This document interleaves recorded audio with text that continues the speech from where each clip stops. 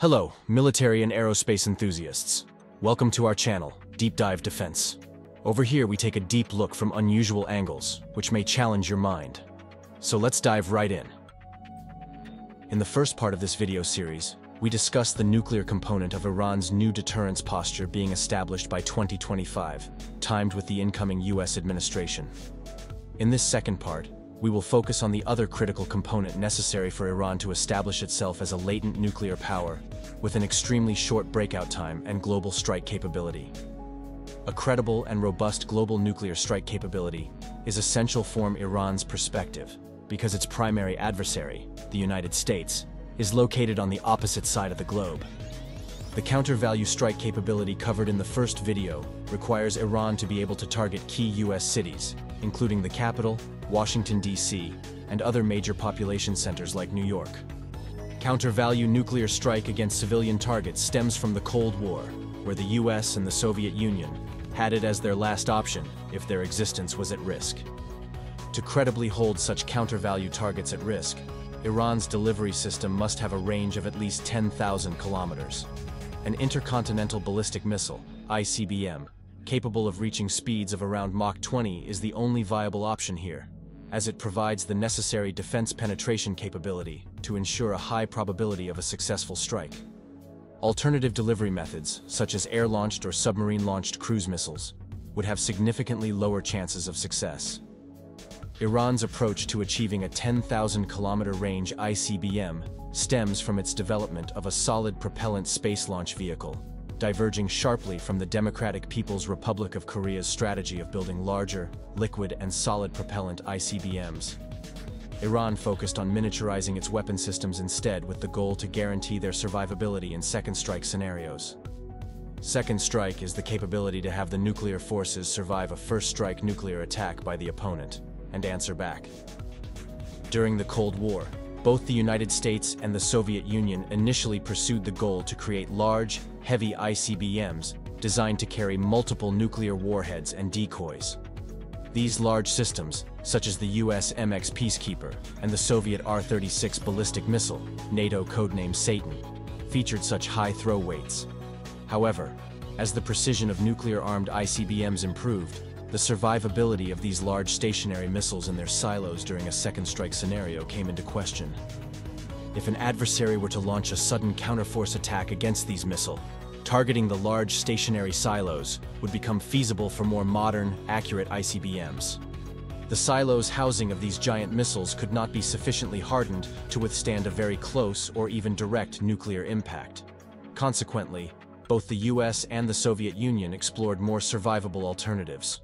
First, they developed large, mobile ICBMs like the Soviet Topol, and later advancing to smaller, mobile ICBMs, such as the US Midgetman and the Soviet Courier small intercontinental ballistic missiles. These systems represented the peak of ICBM technology in the late 1980s and early 90s. However, the end of the Cold War and the collapse of the Soviet Union led to the discontinuation of these programs, as threat levels sank. Iran chose to develop its own ICBM capability, inspired by this latest evolution in Cold War missile technology, aiming to achieve a highly survivable system that could withstand a decapitation nuclear strike and guarantee a second strike capability. This approach resembles a scaled-down version of the mutual assured destruction (MAD) concept, wherein Iran could retaliate against its adversary's counter-value targets if its existence is at risk. Unlike large ICBMs, which have a detectable footprint due to their size, weight, and complexity, a miniaturized ICBM can be disguised as an ordinary civilian truck. When using storable solid propellants, the missile's support infrastructure and the need for accompanying support vehicles are minimized or even completely eliminated. Such a missile, sized to fit into a trailer truck, can be stored in deeply buried, nuclear-hardened mountain tunnels, ready to be dispersed after an initial adversary nuclear strike, or deployed covertly around the country, camouflaged as ordinary civilian trucks. The survivability of Iran's ICBM design is further enhanced by its low-maintenance design, capable of remaining operational for years without upkeep. Iran specifically pursued this capability, diverging from earlier US and Soviet designs like the Midgetman and Courier, which still utilized liquid, sometimes toxic propellants for thrusters and hydraulics for actuators, leading to potential leakage and ongoing maintenance needs. The new Iranian missile was engineered to avoid any reliance on liquid propellants or hydraulic systems altogether. It is believed that the only fluid necessary for the design is compressed air for the roll thrusters of the compact second and third stages. However, the missile's initial public appearance would be as a space launch vehicle, designed to deploy small satellites into Earth orbit, providing a very plausible explanation for its development that could be legitimately presented to the international community.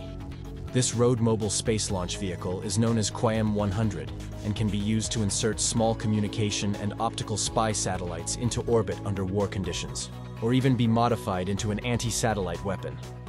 The initial development of the original Kheybar began as a very large, solid propellant space launch vehicle, designed by the elite team led by General Hassan Tehrani Moghadam, known as the father of Iran's missile program.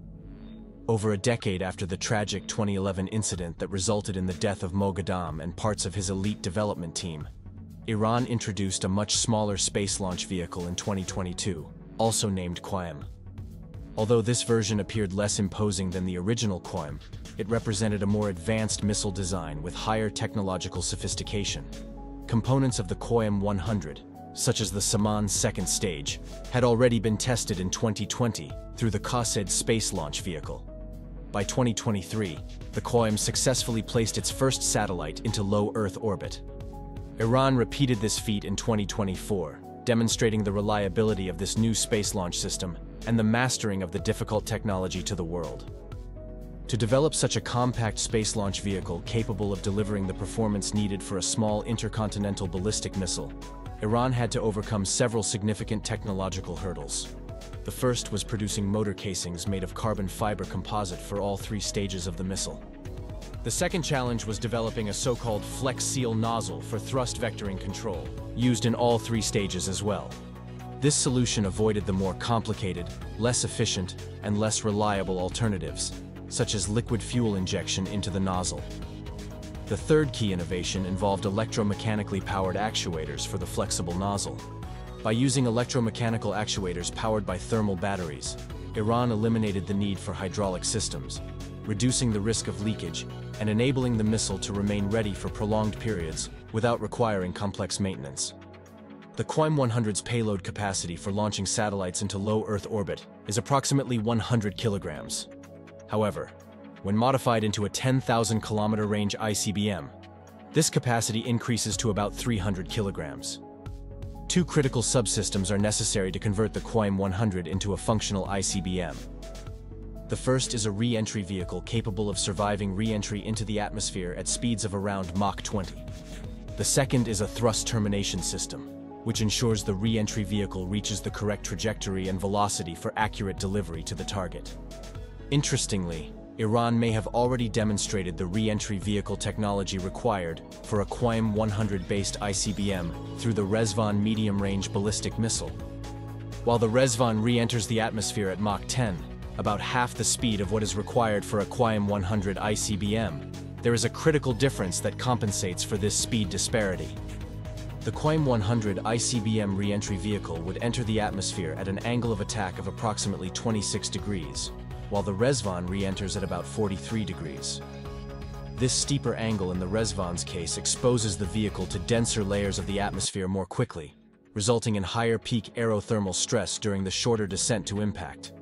In contrast, a Kheybar-100 re-entry vehicle would pass through the atmosphere for a longer time, only encountering denser air layers at a later stage after it has decelerated significantly. While it remains uncertain if the Rezvan's re-entry vehicle can survive intercontinental range re-entry, its basic design can likely be rather easily adapted for ICBM use.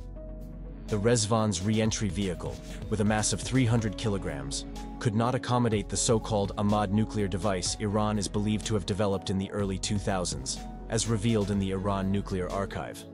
However, the underlying technology is advanced enough to be improved after 2 decades for a nuclear device that could fit into a Rezvan-size re-entry vehicle, requiring the nuclear device to be under 500 millimeters in diameter.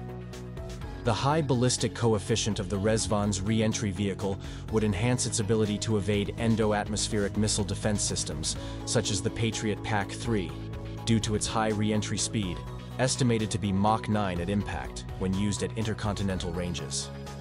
The second major technological challenge in weaponizing a space launch vehicle as an ICBM is achieving precise thrust termination.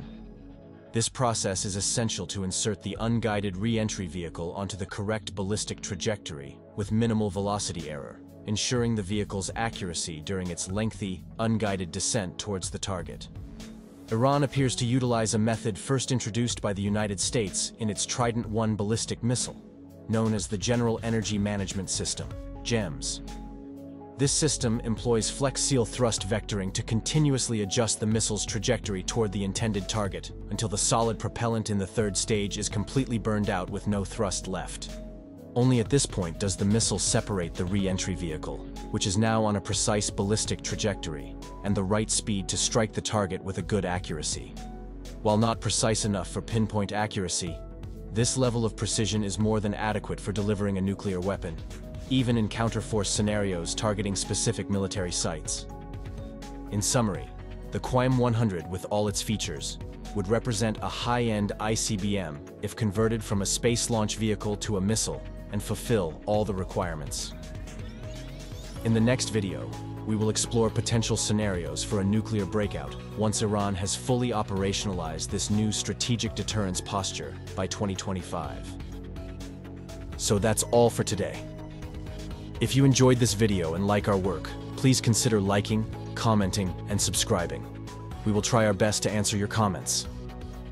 Your support would be greatly appreciated and motivates to produce more content in the future. Thank you, and have a great day.